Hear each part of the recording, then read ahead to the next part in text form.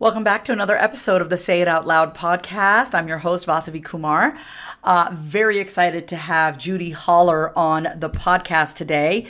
Judi Holler is the author of the book, Fear is My Homeboy. She is also the host of the podcast, Yes. And she left her corporate job in Chicago a few years ago, took the leap, and turned her passion for improv and storytelling into her career. Love this woman already. Now she's an entrepreneur, best-selling author, and keynote speaker. As the CEO and founder of House of And, her improv background has accelerated her to a multitude of stages, helping individuals and teams at companies like Four Seasons, Bank of America, and T-Mobile, to name a few, to expand their possibilities and eliminate someday syndrome to make their someday today. So I'm super excited to be showing you, inviting you into our conversation today. So here we go. Let's welcome Judi Holler to the Say It Out Loud podcast. Okay, Judi, thank you so much for being here on the Say It Out Loud podcast. How the hell are you today? I'm doing good. And since this is called the Say It Out Loud podcast, I've got to laugh at us. Like we were literally just talking about my last name. And isn't that a Say It Out Loud last name? Like Holla. Judi, welcome Judi Holla to the show. Okay, well, so I'm going to do this. I always want to make sure that people know right away, because I know that by the end of this episode, they're going to be like, I want to get to know Judi. I want to follow her. I'm, maybe curious about her mentorship program. So just like out the gate, I just want people to know right away, because when people are listening to podcasts, they're like, oh my God, I already like and love this person. How can people find you? I just like to get that out of the way. It's like, yes, go connect with her. How can they find you on Instagram, website? Yeah. Thank you for that. Yeah, cool. Guys, if you, have fun with us here today, I'd love to hang out with you on any of the social. I think Instagram is where I hang out the most. Mm-hmm. So I'm at Judi Holler, Judi Holler, Holler on the gram. You got to say it like that. You got to say it like that. Yeah. Judi Holler is the website. And then, my lifestyle brand, really rooted in improv, which is what we're going to talk about today, that improv, the magic of the improv theater mindset. My lifestyle brand is called House, Haus of and.com.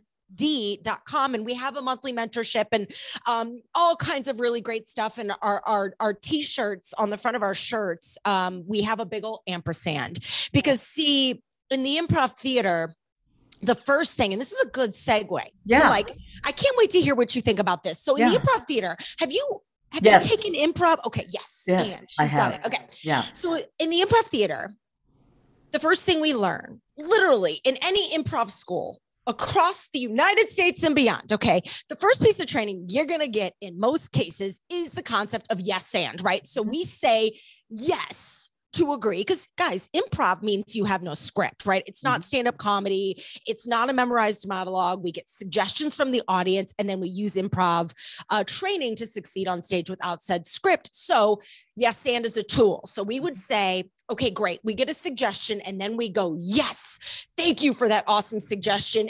And here's what I'm going to add to it. But here's the thing. And this is why I am so into the transformative power of and. It is really the work I'm currently doing. And it's the heartbeat of the House of And, because I believe, yes, throughout life, there's books about it.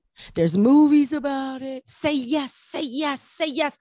I don't know if it's enough, because how many times have you seen teams, companies, movements, projects stop at yes? How many times have you stopped at yes? Like yes can be a stop sign if you're not brave enough to go do something with it, right? So and is the movement, it's the doing, it's the action, it's the momentum that's actually going to get you what you want. Think of it this way.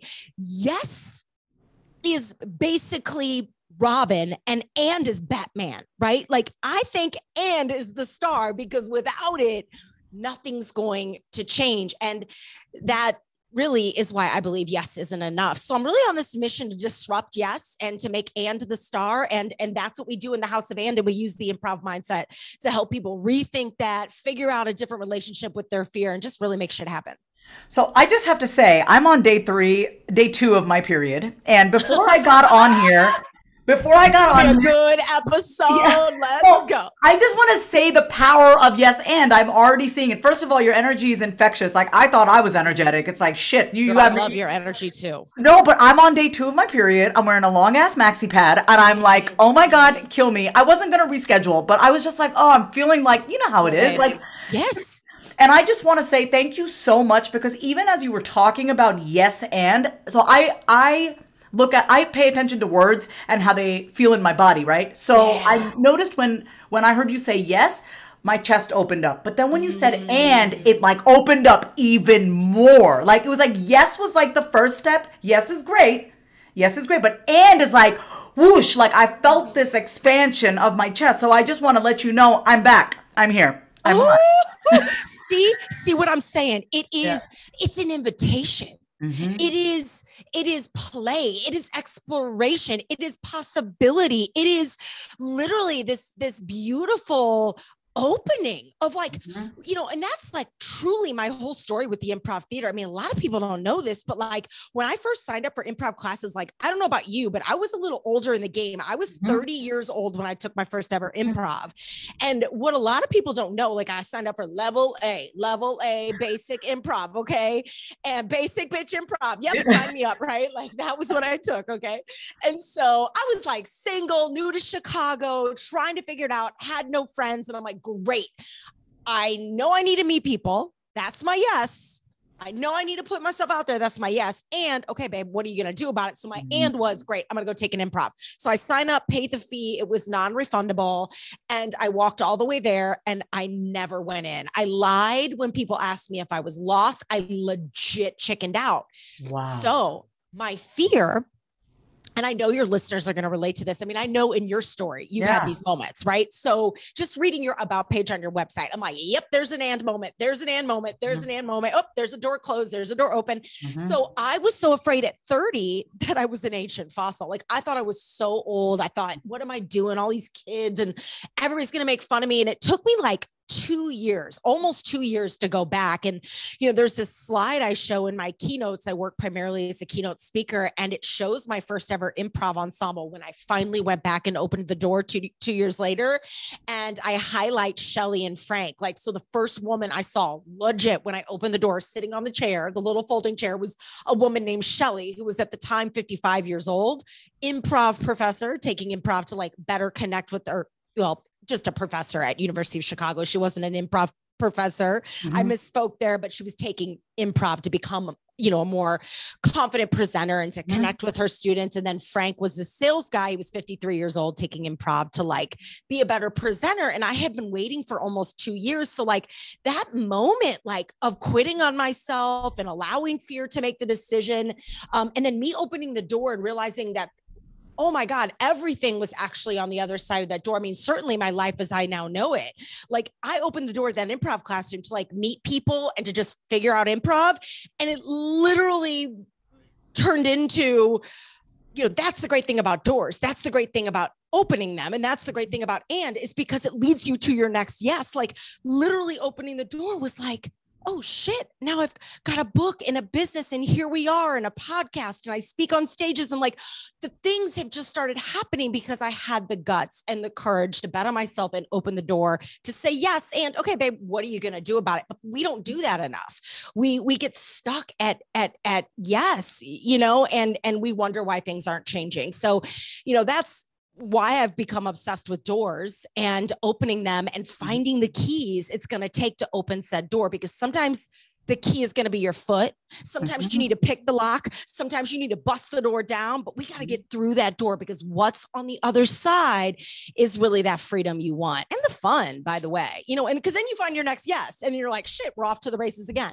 So I want to piggyback off what you said about the fun, because, when I'm talking to a woman like you and I can feel your energy and I can feel your fun. This is not manufactured. I can tell that this energy that you're bringing to this interview has come from many yes ands, and it's come from many opportunities and situations where you have walked through that door, because the type of energy that you have, which is contagious, I believe can only come from within and you not quitting on yourself and you walking through that door, even if it took you 2 years, even if it took you 2 years to go back, you still went back. You know what I mean? So I would love to kind of go into like not why people quit on themselves, but it's like for people who have a tendency to quit on themselves. And I know what this is as someone who's in recovery over 3 years from cocaine. I relapsed. I had relapsed before that. And I remember when I quit on myself, I remember where I was at, if I want to use that languaging. But what was it for you, those 2 years that like, so like you went, you lied about it. I've done that. I've done that. I'm like, yeah, I've done that. Yeah, because there was so much shame around like, oh, I'm too much of a chicken, so I'd have to lie about it. And then like, what made you go back? I'm just like, what happened? Because like, I love my audience to hear this. Like, okay, just because you have a moment where you chicken out, because it happens, our nerves get the best of us, it doesn't mean that you have to shut that door forever. So what snapped or switched inside of you for you to decide, you know what? Screw it. I'm going to do it. I'm going to go back, even though it's been 2 years. What happened? Yeah. Great question. So here's the thing. I needed some new keys. So old keys won't open new doors. Oh, new keys. But but new doors are the key to a better life. And I think a lot of us assume that you have to be confident. Oh, you must be so confident. That's why you opened the door. That's why you went back. That's why you did it. Actually, it was the opening. So from the time I quit on myself to the time I went back, there was 2 years in between. And in those 2 years, I had to go get myself some new keys because I had a lot of old keys, a lot of limiting beliefs. There's this great story about a baby elephant that is tied and tethered to this fence. Okay. So it grows up into this big, beautiful, gargantuan elephant with a big trunk and beautiful hooves and like all the magic that an elephant is. And it grows up and it's big and strong and it's still tethered to this fence because it's been tethered to this fence its whole life. And so it just assumes that's its story. That's its life. Like I'm this elephant and I am tethered to this fence. The elephant has no idea that it is grown up and it is big and it is strong. And now it could easily break away from the fence. So I ask you, like, what are you tethered to? What is the fence? And I had to reckon with that. I spent 2 years building confidence by doing new things, doing hard things, proving to myself I can live to talk about it, which gave me the confidence to go back 2 years later. So I say to you, number one, you need new keys. So maybe those keys are a great therapist. Maybe it's a good supportive group of friends. Maybe you got to double down and read a lot of extra Brene Brown or listen to a little more Beyonce, like whatever it's going to do for you, get an ensemble together, get some keys, get some new keys, get clear on what those limiting beliefs are that you're tethered to. Mine was the I'm too old key, or the I'm not funny enough key, or the everybody's going to make fun of me key, or the I won't belong here key, right? All that bullshit I thought, about myself and my circumstances. So I had to go do things to prove to myself otherwise. So coming back to confidence, we don't need confidence to go do new hard things. It's the doing new hard things that makes you more confident. Yeah. So if you want to open the door and you're nervous, go get proof, go run the drills, run the reps, get people in your squad, read the right things, consume a different type of content, get yourself where you want to be. Even if, that people love to say like, oh, fake it till you make it. Like, why fake it? Be you now, because it's not going to get any easier. We got to make it until we make it. And that includes, putting ourselves out there way before we're ready. So that's kind of how I did it. I just ran the reps for 2 years. So I started building some confidence. I started like meeting people and like reading a lot of Brene Brown and listening to a lot of the right people and podcasts. And then all of a sudden I was like, you know what? No. Yeah. No more. I am done with my own bullshit, right? Like I'm done and I am smart enough and I am worthy and I do light up a room and I bring great energy and, fuck, this could change my life. So let's go play. And if it doesn't, let's move on. At least you could, yeah, like I love what you said about proving it to yourself, because it's not about anybody else. Like, who are you actually competing with? Do you know what I mean? It's you and you. So I love that you said that. So here we are 2 years later, you walking through the door, you're doing the thing, the improv thing. So I'd love to ask you, well, I have my answer to this, but I want to ask you, you know, when it comes to the women inside my Say It Out Loud group, my clients, we talk all about, you know, their confidence on camera. You know, I used to be a former TV host. Yes. Yeah, and it was nerve wracking. Like, live television is nerve wracking because it's like, it's not just what you're saying, it's the prompter, it's the producer in your ear, it's all the things. And so one of the things that I love talking about is how do you handle your nerves? Because I think people feel that sensation in their body. So I just take a beta blocker. That shit helps me. I just reduce my blood pressure, and I'm like, oh, I'm basically kind of dead on the inside, but hey, here we are. No, I'm just kidding. It does work for me though. Like even before interviews, I get excited, and my blood pressure goes up, and then I'm not thinking straight. It just happens. So I mean, I have many tools. One of them is I take a beta blocker when I know it's like my nerves take over, right? And there are all sorts of different ways. There's no right or wrong way. It's what works for you. I'm curious to know whether you're right here on an interview, or you're getting up on stage and doing a keynote talk, or you're getting on camera, because I went on your Instagram. You're very on camera. Same thing with me. I love it. Yes. And it's just practice. It's practice. You become better with practice, you know? So how do you handle your nerves? What are some of the tips even to this day? And I want my audience to hear that, Judi, you still get nervous. Am I correct? Oh yeah. Yes. Never trust a speaker or performer that says they're not nervous. Yeah, that's bullshit. For the hills. It's bullshit. Yeah. I think it's the nerves remind me that I'm alive, and it shows that I care and that I respect my audience. But there's this great thing Mel Robbins says. Like, I love that you asked this question, because we are so cut from the same cloth. I mean, we do a lot of, I was a radio television major in college, right? So I initially, when I was in grade school, I wanted to be, I can't even believe I'm going to say this, I wanted to be Debbie Gibson. And then so I'm telling you my age, I'm 46 years old. And then in my 20s, I wanted to be downtown Julie Brown. Like, I wanted to be an MTV VJ. That was all I wanted to do. And then, first, actually, it was Katie Couric. College was Katie Couric. Then it was MTV VJ in like my late 20s. And now in my 40s, I realized all I really need to fucking do is be me, and the rest is history. So I love that we share this. And there's a couple points of advice that I would give. Number one, Mel Robbins has famously said this about nerves and excitement. They are your brain doesn't know the difference. Okay. So you're backstage, you're about to go live on a podcast, you're about to film that Instagram reel, whatever it is you got to do for your business and yourself and your job. You can literally say, instead of, oh my God, I'm so nervous, I'm so nervous, I'm so nervous, you can be like, I am so excited. I'm so excited. I'm so excited, even though you're nervous. And oh, by the way, so you can like Jedi mind trick your brain a little bit there. But honestly, once you get, this is why and momentum is so important. Once you say, yes, I'm nervous, and you do it anyway, you put your feet on the stairs, you go live, you do whatever it is, you're in too deep with the momentum that it just, don't you think, like, you go on camera? Yeah. And you'd be like, oh, I'm just in it for 20 minutes. Yeah. Like, I'm up here. And I love that. I love the switch. And everyone, I'm a huge fan of saying it out loud, talking out loud to yourself. You're not crazy. The most intelligent people in the world talk out loud. My entire book. And for those of you who are not on the wait list, vasavikumar.com/waitlist. Get on that list. Get on the Say It Out. But it's so true though. Like, you say, I'm so excited. I love that. You could even say, I mean, what do you think of this? I'm so nervous and I'm so excited. Like, why can't you say both? Why can't you acknowledge both?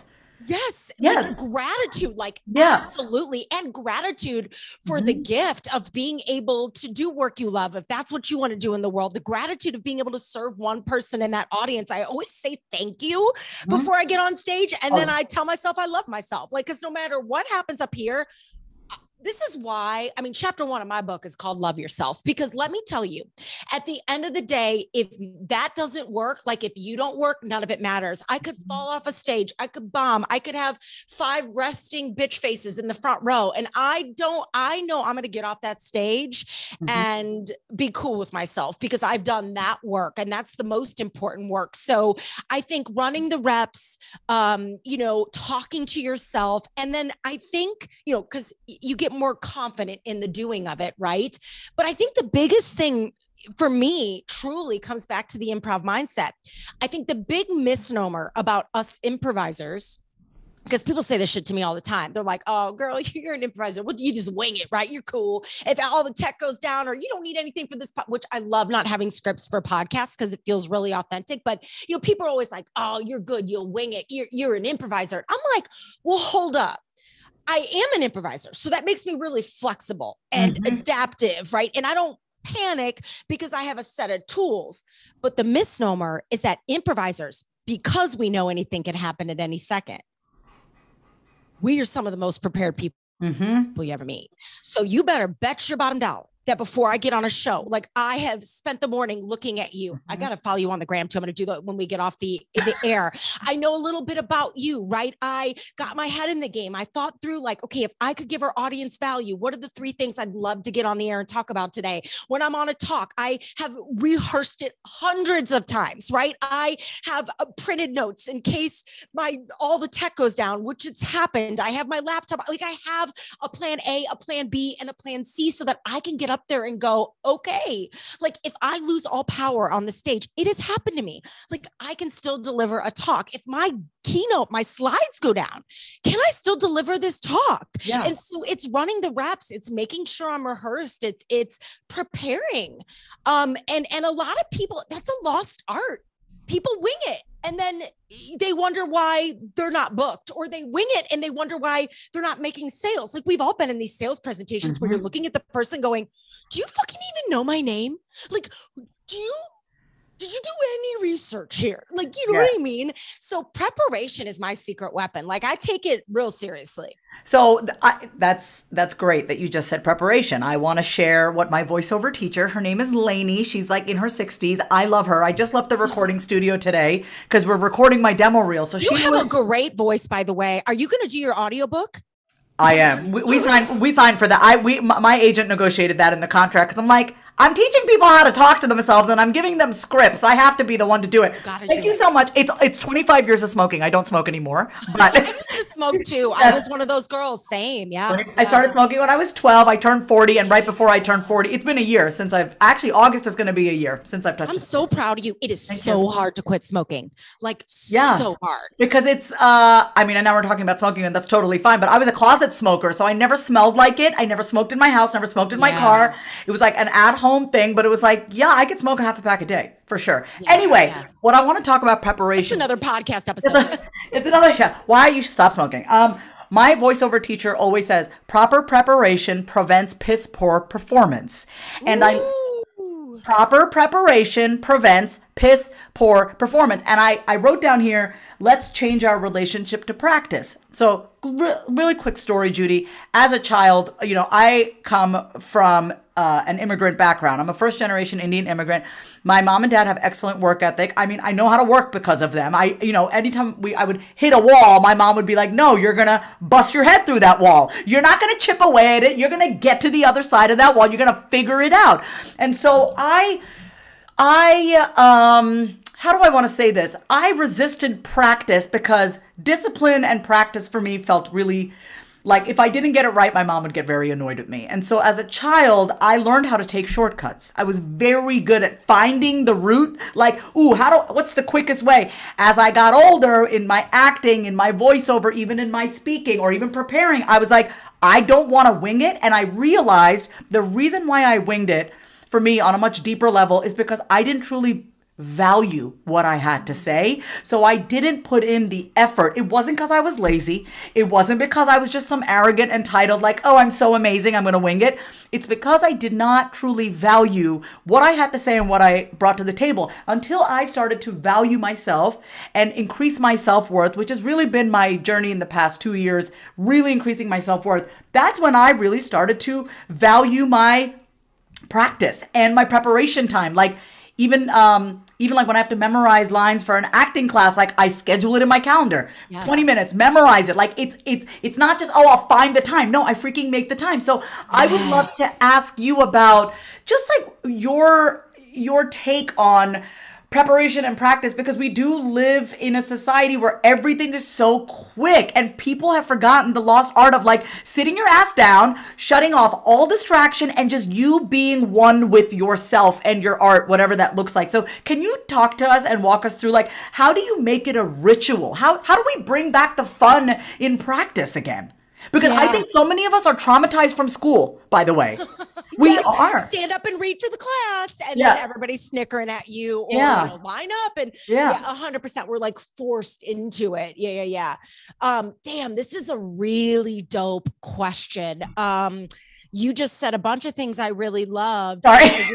And I really love the perspective you bring on like why, I could relate to the whole valuing yourself and your content. Like when we don't, like that's literally what you're doing. Like you're saying to yourself, like when you do not put in the work, when you do not rehearse, when you do not schedule time to really put care behind the things that matter to you, you're literally saying, well, I don't care about myself. Yeah. Like I'm shit. I don't have value. So I'm not going to give myself any attention here. That is an interesting way to really look at it. And it should make you feel bad about not putting time on your schedule to get better at your craft, because all you're doing is telling yourself that you're not worth it. Like your message isn't worth it. You're not good enough. Right. And those are fences we're tethered to. So I would dig into, where are those limiting beliefs coming from? Why are you telling yourself those stories? And, how do you release yourself? Well, you release yourself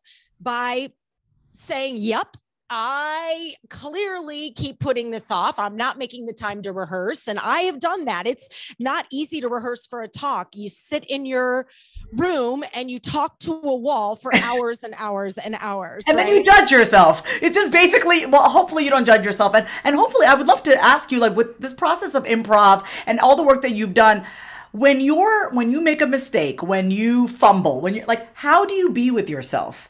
Or how did you used to be?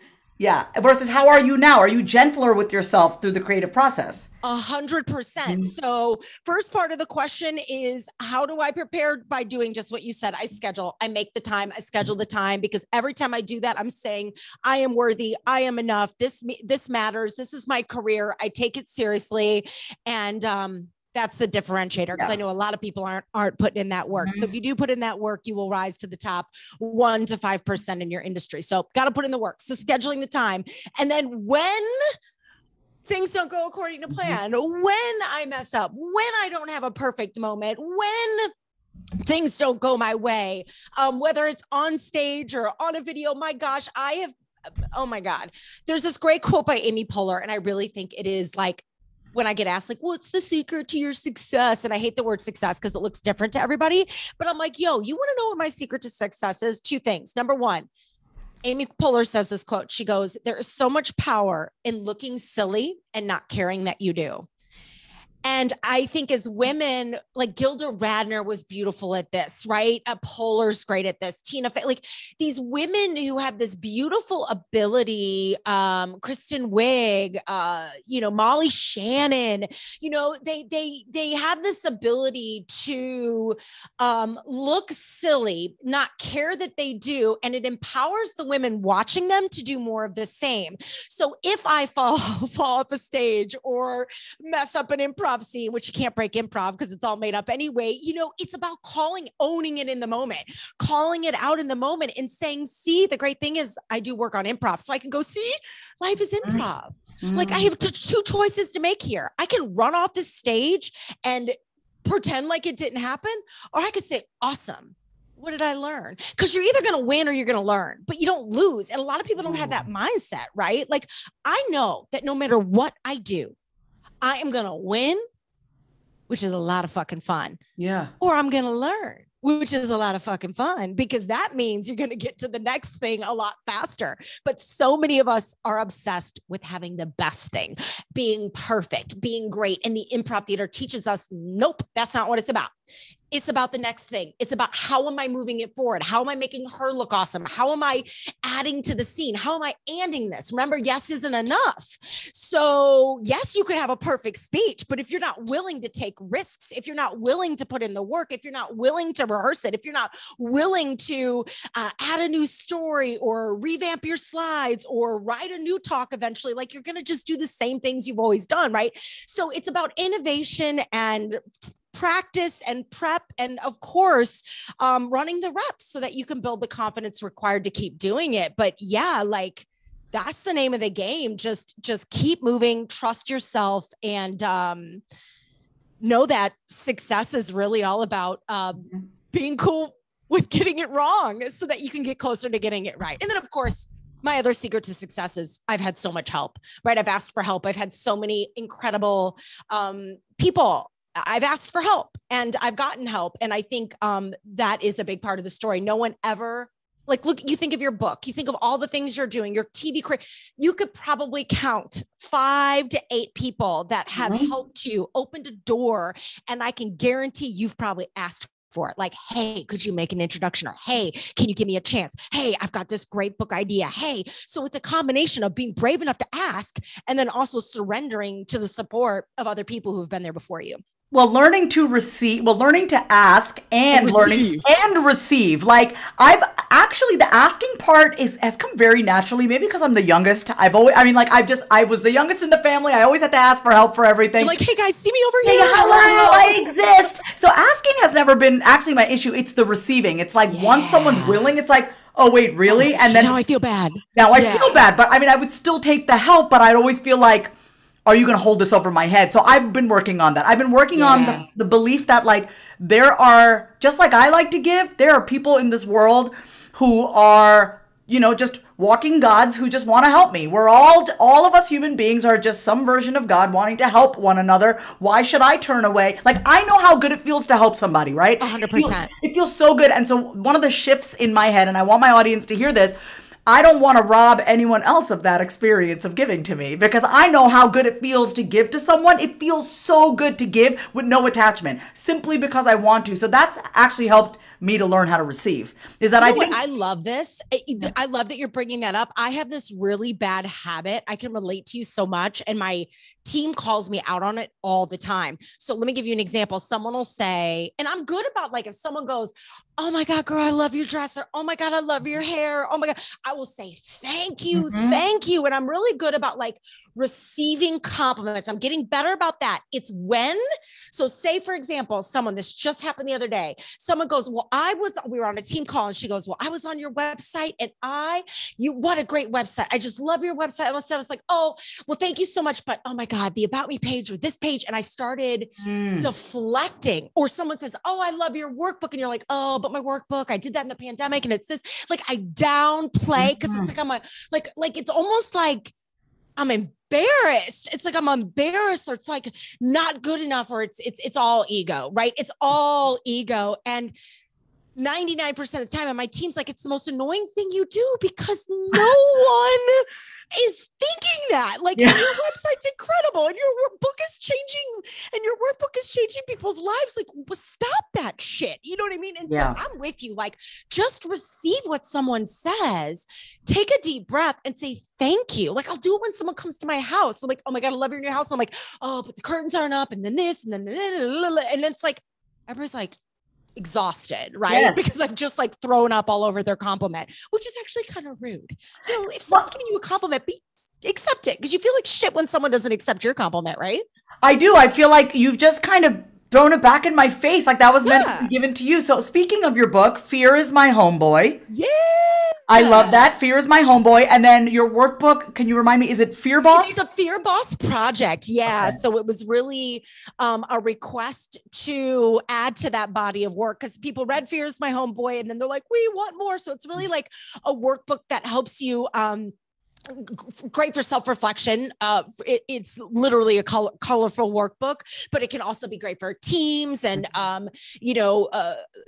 sales meetings, like give you different ideas to think about how you're remixing the courageous conversations you're having every day for yourself and with the people you work with, and even in your book clubs. So it was just a supplement to what we were doing in Fearless, my homeboy. And my goodness, people have just been eating it up. So it was like COVID happened. And so I'm like, I needed also an outlet, and I was running on all cylinders as a keynote speaker. And, looking back at all of it, I'd love to know for you, like what your biggest perspective shift has been out of COVID. Like, I know for me, like perspective for sure, but like, I am so glad I was almost like forced like into a brick wall, because I look back at pictures of myself in like 2019 and I'm like, oh, damn, I do not recognize that girl. Like I was losing my hair. I was, I stopped drinking for a whole year because my shit was a mess, right? Like I was just on level 10, wasn't stopping, irritable. I got on antidepressants. Like this is all pre-COVID, girl. So COVID happens and I am like forced to sort of reckon with everything I've known. Like keynote speaking defined me. And if I wasn't speaking, like who was I? And oh, by the way, how the fuck am I going to make money? Right. And so all these things. So like sitting down for me, it really it walked me into everything we have now, like House of And really like cracking open the improv mindset, because I used it to save my life.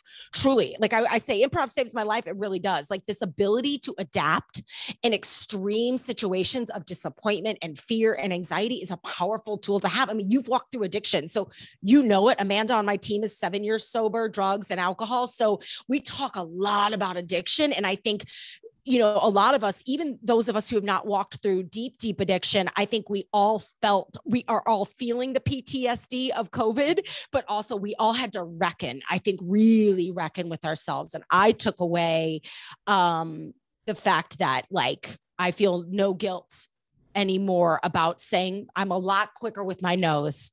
I know how fast, like how precious time is. And I'm quicker with my nose where I wasn't. And so that's why I was losing my hair and a hot mess in 2019, because I did everything. And I was so on the last of my own list. Now I do myself first. I'm like, great, where am I in my day? And then I'll line everything else up behind that. Right. That was my shift. What about you? Like, how are you on the other side of COVID? Not to bring up COVID, but like, I am curious. It is what it is. Listen, I feel a little embarrassed admitting this, but I thrived during the pandemic. Girl. No, but let me tell you why. I went back to rehab the second time, March of 2019. So by the time March 2020 came around, I was a year sober. I basically quarantined myself in that first year of recovery. Stopped hanging out with the people I was fucking with, stopped going to the bar. So I quarantined myself, and I'm not kidding, Judi. Oh my God. I Googled, how do I love myself? I did not know. I'm not kidding. That's what from 2019 to, I'm not saying 2020 was like, I got back together with an ex. He wasn't a toxic ex. We were both toxic for each other, but so basically we were both toxic, but that's not the point. He wasn't like into drugs. It's fine. It was, the sex was great. I was horny. Toxic. Yeah, it was kind of toxic, whatever. But God willing, I was sober, right? So it's like before COVID happened, a year, I was already in quarantine. I was already sober. So I learned how to be with myself. What a blessing. Yeah. No, I'm not kidding. And when I Googled how to love, I've never shared this. I write about it in the book. I say, how do I love myself? And one of the first things it said was, drink water first thing in the morning. So even to this day, and of course we logically know this, but like I was learning how do I love myself? Because I was also single. So I had no drugs, no booze, no man. My entire identity and my way of coping was completely out the door. I wasn't anybody's boo. I had a broken engagement. I didn't have cocaine, didn't have alcohol. I smoked a lot of cigarettes. But other than that, though, like I didn't know how to actually love myself. And so when COVID came about, I was okay. Like I was okay with being alone. And I actually did a lot of virtual keynote speaking. So I made my money. Same. Thank goodness. Saved me. Yeah, the biggest thing that I've had to work on is my self-worth and my value and scheduling the, time to work on my acting. Like I have a script right here for an acting class that I'm doing. Like I had to schedule the time to do that. That's what I would say. Like being lonely and being alone and having solitude is not something I'm scared of. Like my solitude is so amazing, Judy. So it's like I'm very single right now. I'm consciously single. So my standard is like, listen, I love my solitude so much. So you need to match my solitude or be even better than my solitude, because what I have right now is pretty damn good. I have a golden retriever. My golden I do too. Wait, I'll show you after the show. She's literally passed out right there in front of me. I put him out there because they were barking. Because I knew a package was coming. I have a German and a golden, so we'll have to gush on that when we go. Yes, I have my Lainey. She's 12 years old. Obsessed. Yeah, no, she's and I saw you have a golden retriever named Tito. Tito, yes. Yeah, Lainey's just. I'll show you afterwards. But anyway, yeah, COVID was I think it was rough for everybody. We had a snowpocalypse in Texas where we couldn't flush our toilets. I mean, that was a thing. But overall, I think. Well, you know what I love? I'm so glad I asked you, because you gave such an honest, badass answer that I really hope your listeners, I can guarantee someone can relate to that. I mean, the first chapter of my book is called Love Yourself. Mm-hmm. The fact that I think people will be shocked to know that someone like you, who has overcome and gone through and has been on television, and like your story and being Indian and just everything you have had to deal with, that you didn't know how to love yourself. Like, are you kidding me? And the fact that someone like you literally Googled how to love myself. And the second part about it is, so number one, ladies and gents, whoever's listening right now, you cue Michael Jackson's "You Are Not Alone," because you are not alone. Number one. Number two, the fact that it can be as simple. I think we overcomplicate it all. Getting enough water every day it's as simple as prioritizing that in your life, right? I think so many of us assume that like self-love is like, okay, I've got to rent a cottage in the woods and I've got to sit with the Zen Buddha. Oh, wait, hold on. I need a shaman. Nope. I'm going to get a tattoo that says I love myself. No, I need to do psychedelics. I need to do a fucking journey every weekend. Yeah. Like you don't need to do, it could just begin at the beginning. It could simply be a Post-it note on your freaking bathroom mirror every day that says, I love myself. And you have to look at that shit every day, right? It could look like, what is a limiting belief you need to break, right? The inverse of it, right? Here's another thing I love to do from a love yourself perspective. A lot of people, you got to steal this idea. This is a good one. So a lot of people like to talk about like, I am power statements. Okay. Like I am health. I am wealth. I am a best-selling author. I am a main stage keynote. I am a top 1% podcast, or whatever your dreams are. Okay. That is powerful. And that is so good, because we want to do that, because the way you talk to yourself matters. But if you want to put some and momentum behind it, okay, if you want to put some and juice behind it, there's a song called by Nelly called Pimp Juice. We're going to put some and juice on your I am power statements. Okay. And the and juice is, how can I be wealthy? How can I be a best-selling author? How can I speak on stages? How can I be a top 1% podcaster? Now, motherfuckers, we have some action steps. Okay. Now we're getting some work done. Now I can say, ooh, how can I be a keynote speaker? I can rattle off. Okay, wait, I want to do it for me. Can we do it right now? Let's workshop it right now. Okay, here's what I want. I am a star on a Netflix TV show. I'm a lead in a movie, and how can I can get into the rooms of online workshops with casting directors. I can go to more networking events. I can go to film festivals. I can go to Sundance. There's Venice Film Festival. I can go to Austin Film Festival. I can get in touch with the executive director of Austin Film Fest, who I already know. I can reach out to fellow actors. Ooh, I can find out. I would love to be on Never Have I Ever, which has been produced by Mindy Kaling. Like, did you ever see Never Have I Ever? No, but I love Mindy Kaling. thank you so much, but I want to be like the older version of the girl that is the main star. Like I've been wanting to play her 40-year-old version. Do you guys hear the energy here? Like, Yeah. look at what just happened. Or if you could see her face, Yeah. like that is just the beginning. So now this is actually our methodology. So the first step is to say yes, decide I am, so yes, I want to be a star on a Netflix series. Great. Step 2, how can I be a star on a Netflix series? Okay. She just rattled off a bunch of shit. The next step is, okay, we've got to open our first door. So what are the keys I'm going to need to open that motherfucking door?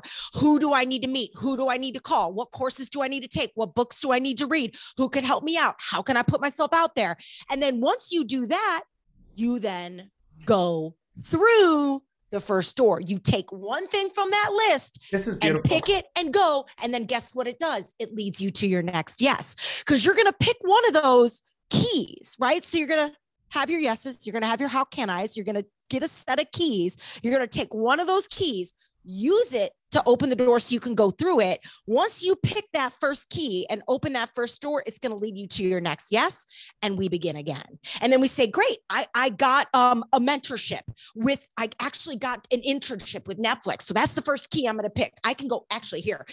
Let's just do a fun improvised scenario here. Yes, I want to be on Mindy Kaling's show. I want to be the mom of Mindy Kaling's show. How can I? Great. One of the ways I can do that is getting an internship at Netflix, right? So let's just say, because Mindy's there every day. Okay. So great. So one of my keys is to get an internship. Great. You get the internship. You make a call. You get this internship. You go to the internship. Maybe you get there. So once you go through that door and you say, great, that's the key I'm plucking up.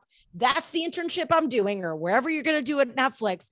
You get there and you go, oh, there's this other opportunity that I didn't even know existed. And maybe I can have my own show that leads you to, yes, I am going to go down that rabbit hole. So great. How can I get my own show? How can I? And then we sort of begin in the next adventure. So I guess what I'm trying to say to you is we can have a list of how can I's. We can have a set of keys we could use to open these new doors.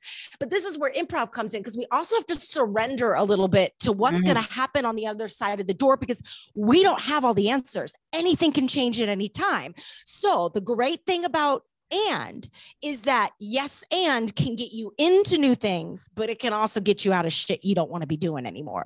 So if you can yes and yourself into things, you can yes and your way out of it. You could open the door to Netflix and go, whoop, not what I wanted. There's a lot of crazy people here. So you just whoop. Yep, I don't like that. So how can I get out of here?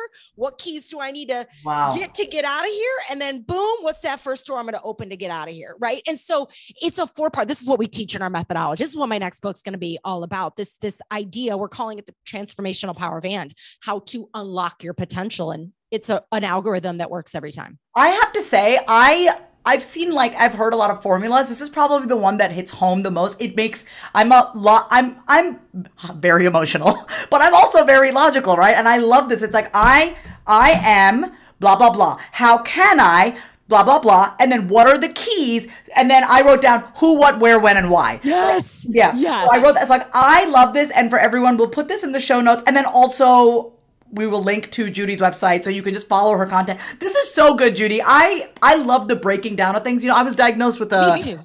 Yes, you love.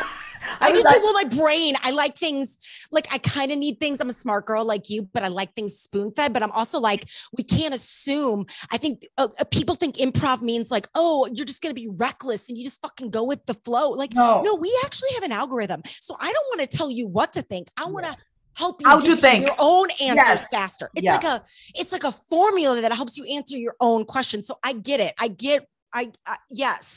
like a framework. I like to be able to take a notebook and write shit down and then say, okay, how can I back myself into this? Instead of some big philosophical idea, let's break it into something that's actually like juicy that I could teach someone else. If I can teach it to someone else, that's how I know I'm onto something. Yeah, you're not teaching me what to think. You're teaching me how to think. How to think. Yeah.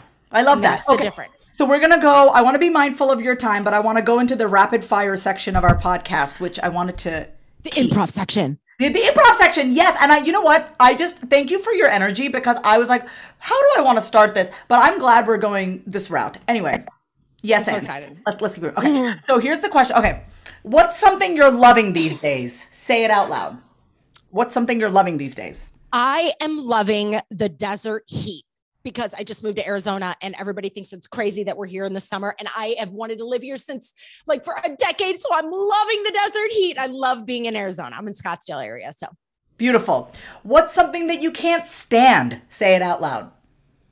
lazy motherfuckers. Why am I dropping so many motherfuckers on this podcast? Necessary. Ladies and gents, when I get the permission to curse, you better watch out. Listen, when I say motherfucker, that's when you know it cuts deep. I literally said it a couple times. You said it 3 times and I loved it. I live for it. And you know what?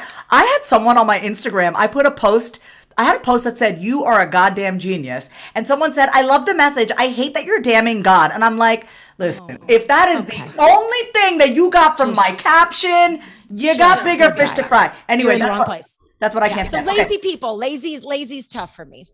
Yeah, same here. What's something that has made you sad recently? Say it out loud.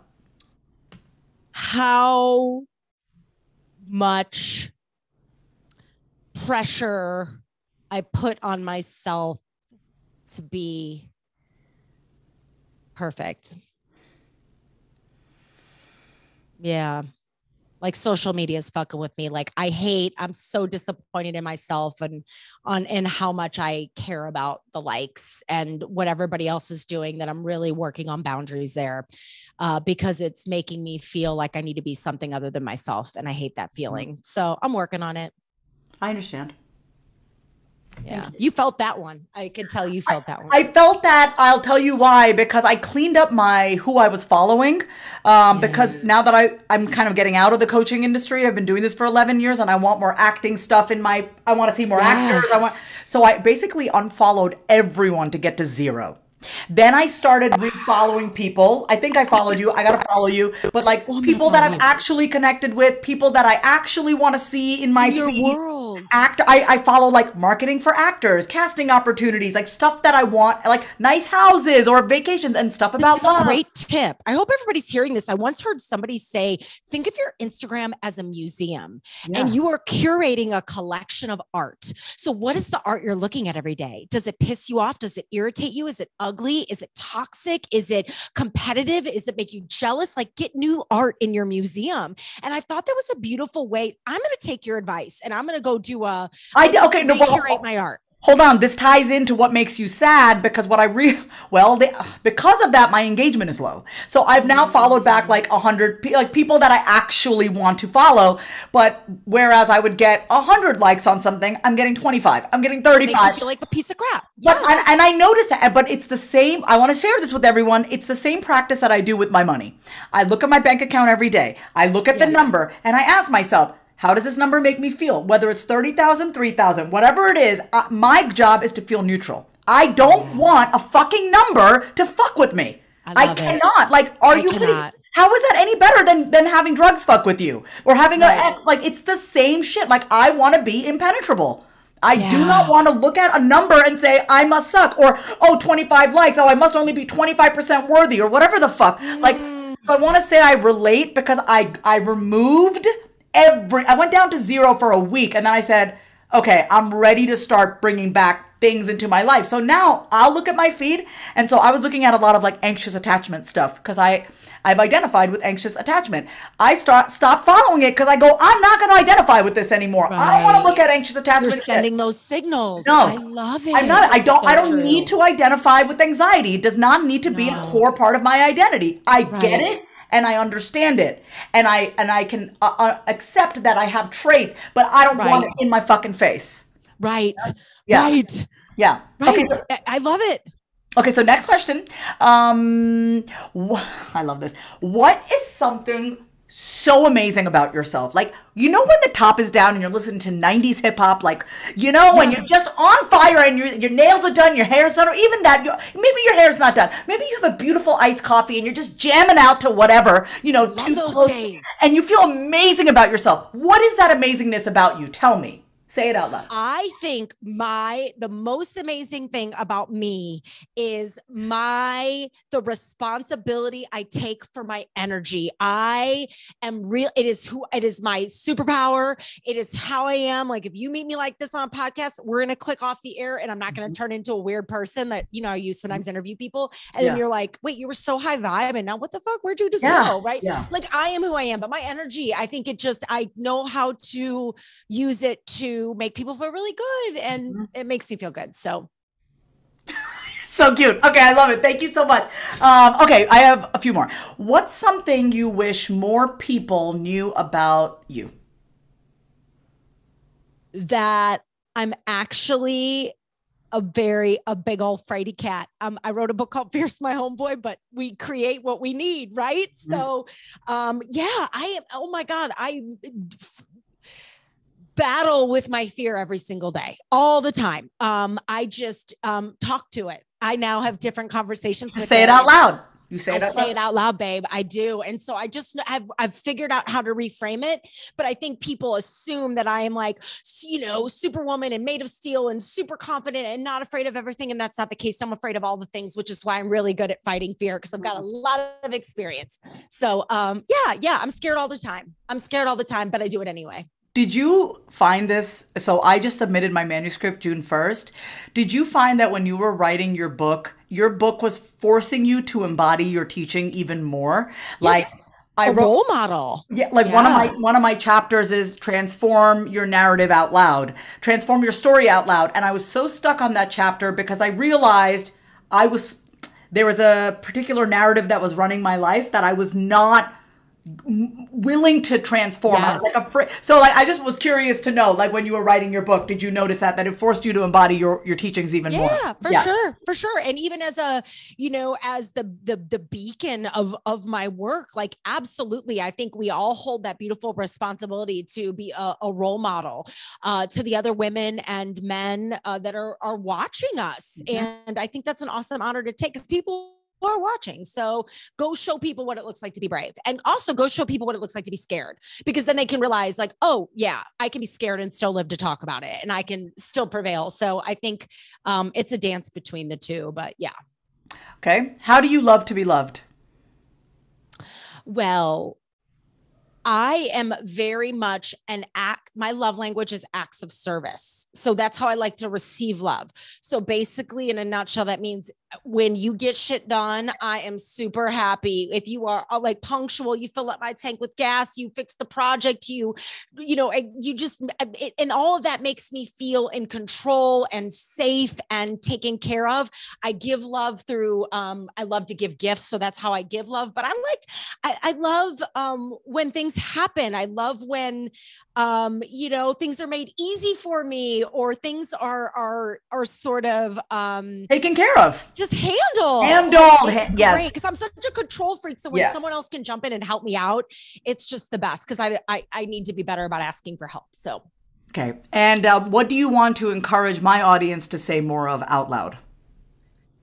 Yes, and. Yes, and. Of course. Yep. So yes is not enough. And you will find your way through a door that will lead you to your next yes. And once you do that, watch out. And last question, what would you, and I want to say this real quick. I want my audience, especially if you're in business and you're marketing yourself, or even if you're working in a 9-to-5, I want you to shamelessly self-promote. I want you to ask for the sale. Target and all these other companies are constantly advertising to us. Why should we not be selling every day? Like, if it's fun for you, do it. Like, I love marketing every single day. Why am I not? Like, so I that's why I like to plug my guests like multiple times throughout the show, because it's like, this pays our bill. What we love to do is our livelihood, and it pays our bills, and it also helps others. So my last question is, what would you love to shamelessly self-promote today on the Say It Out Loud podcast? I would say if you like listening to this badass podcast, come on over to the Yes and podcast, my podcast. If you love the vibe here, you're going to love my show. I think between the two of us, you're going to have your bases covered if you're listening to us too. My book, Fear is My Homeboy, is, changing a lot of lives, and it's 3 years old and hundreds of thousands of copies sold. And we're just continuing to start a little movement with that book. And then my House of And mentorship. Oh my God. We actually, I don't know when this will air. When will this air? This will air in probably first week of August. August. Okay. Yeah. So I won't say this part. Chip, chop this part out or just leave it in. But we have a House of And mentorship, and we have 7 months left, or 6 months left in the year. So we're running it through December. If you want to finish 2022 strong and use the ideas and this framework that I just shared, we did a little bit mini live coaching here on the air. We talk about those ideas every month and just help you move shit forward. So we'll link up in the show notes to the mentorship. But I think those are the places, and Instagram, just come hang out with me, get to know the brand, and come listen to the podcast. And I just want everyone to hear, you're, as my dad always says, when you roll in the mud with pigs, you get up smelling like shit. So you want to surround yourself with people, like if you are drawn to Judi's energy and her vibe and just what she's saying, check out her mentorship. Community is the most important thing. Who you surround yourself will literally make or break you. So you want to find people who can help guide you, who have been there, who've done that, who you can feel their heart, you can feel their soul. And Judi, you're wonderful. And so thank you. If this episode resonates with you, please check out Judi's mentorship. We'll put everything in the show notes. Judi, is there anything left unsaid inside of you that you want to say out loud? No, man, you are the best. Thank you for having me. I love the energy, love your story, and just really honored to be here with your badass audience. And, thanks for giving me a little space this Thursday afternoon to say motherfucker about 5 times. I needed that. Well, I don't know. I think I need it. I think you listen. I'm wearing a long ass maxi pad. I'm bleeding. You needed to say motherfucker. Maxi pads and motherfuckers. I mean, we're gonna either gain followers or lose followers. But the ones we gain are the OGs. So that's who I'm chasing anyway. That's who I want around anyway. Thank you so much for coming on the Say It Out Loud podcast. I truly admire and respect you. Thank you so much. Back at you. Bye.